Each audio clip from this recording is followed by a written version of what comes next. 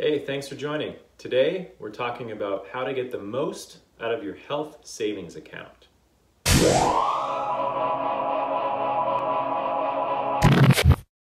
Health insurance in the US is a necessity, and whether you get insurance through your employer or a spouse's employer, or get it through the HealthCare marketplace at HealthCare.gov, there are so many options ranging from public to private, PPO to HMO, to HDHP, to Medicare, Medicaid, CHIP, VHA, etc.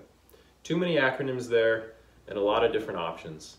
Today, I want to focus on high deductible health plans, or HDHPs, and the corresponding health savings accounts, or HSAs, that are available to utilize with the high deductible health plans. Joining me today as pet guest is Ray from New Hampshire. Thanks for joining me, Ray.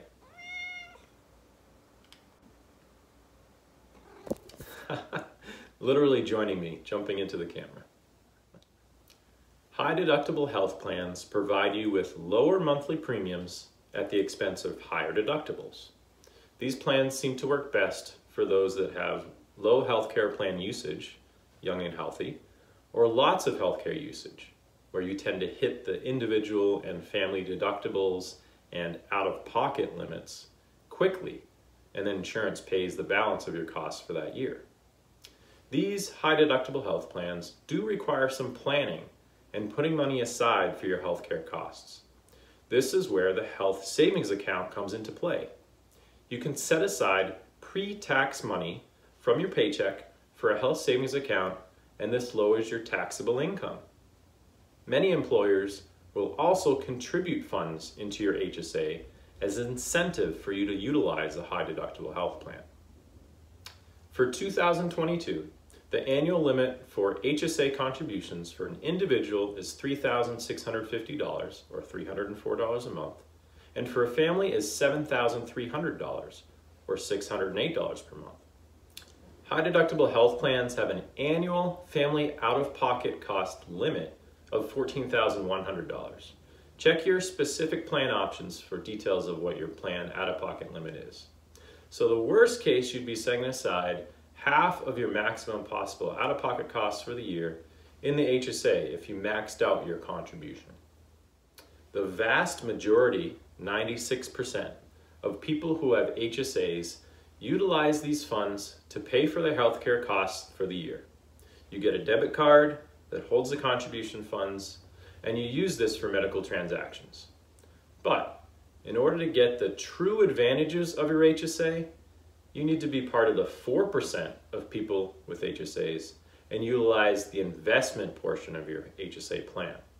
As always, talk to a CFP or financial advisor if you are considering investing. There are tax benefits at every step of the process with HSA plans.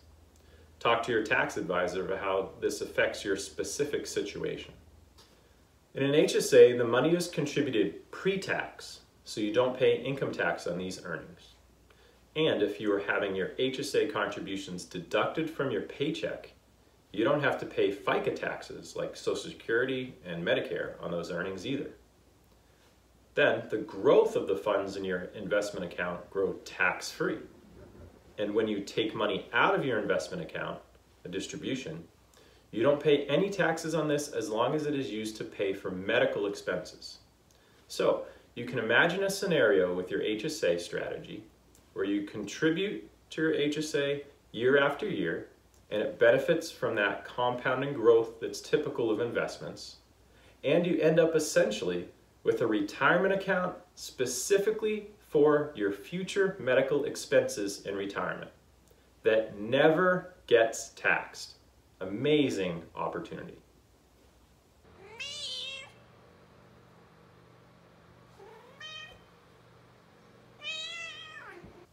That's right, Ray. Now, this strategy is certainly not for everyone, so let's go over a few disclaimers. You need to have a high deductible health plan. These plans have lower premiums but higher out-of-pocket costs. Many people underestimate the out-of-pocket costs that can be incurred from a plan like this.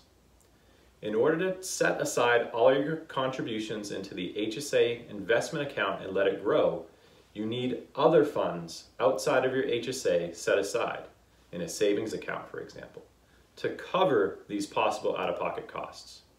So if you don't have the ability to both save towards the HSA and cover your out-of-pocket expenses, then this strategy is not for you. That's not to say high deductible health plans and HSAs are not for you. This is still a good approach for setting aside money pre-tax into an HSA cash account to cover your medical expenses. Just skip the investment aspect of this. Another disclaimer with HDHPs is that some people tend to not seek medical attention or avoid addressing medical issues since they know that out-of-pocket costs for the care might be higher. With these high deductible health plans, you're trading your lower premium for the higher deductible, and this doesn't make sense for everyone.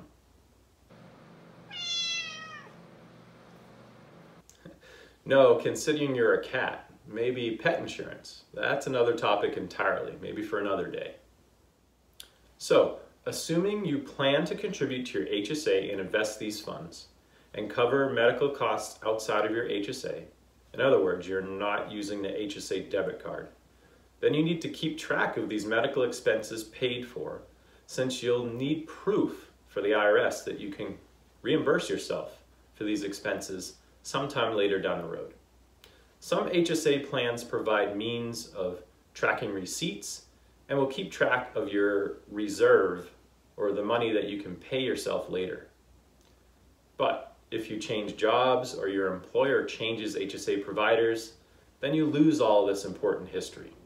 So I recommend keeping track of all of these costs and receipts on your own. In my Etsy shop, I have an HSA tracker for this purpose. See the link in the description. I utilize this tracker in Google Sheets and then save my receipts to Google Drive. So let's give an example of just how powerful this HSA investment is. Let's say you are a 40-year-old with family and start contributing the full $7,300 per year or $608 per month to your HSA and investing it in a broad-based index fund. Let's assume you continue these contributions for 25 years until retirement age of 65. Assuming 8% growth on your investments, your $182,500 of contributions will have grown to $578,541. During these 25 years, you are paying for medical expenses out of pocket, keeping track of these expenses and receipts for possible future tax audit. And let's say your out-of-pocket cost was an average of $8,000 per year over that time, or a total of $200,000. That $200,000 can be reimbursed to you at any time, and then you have $378,541 remaining in your HSA investment account that can be used to pay for future medical expenses or left to continue to grow, or a little bit of both. All tax-free. Pretty powerful. Thank you, Ray, for joining me again, and to you for watching. I hope you learned something that you can take action on today. See if a health savings account makes sense for you. If you can be part of the 4% that takes advantage of the investment option and the tax advantages that this offers, your future self will thank you very much, I'm sure. If you like the content, please hit the red subscribe button and the thumbs up or like button. If you know someone who could benefit from the content, please share. Take care and be safe.